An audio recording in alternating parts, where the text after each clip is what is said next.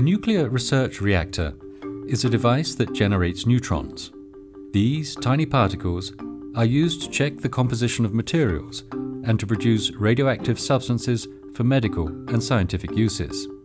Research reactors are smaller than power reactors, operate at lower temperatures and need far less fuel. They are usually found in universities and research centers, including countries where no nuclear power reactors are operated. With the support of the IAEA, Jamaica operates the Caribbean's only nuclear research reactor, which scientists use to support agriculture and trade, for example, by helping verify the authenticity of coffee.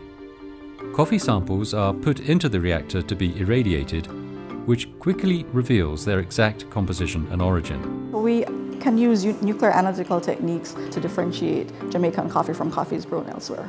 Blue Mountain coffee, it's one of the most expensive coffees in the world, so it's very important for us to be able to protect that brand.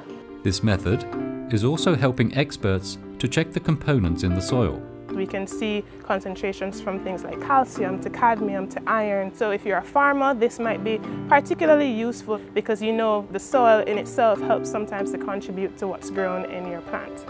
More than 55 countries worldwide are using nuclear research reactors to help improve the lives of millions of people.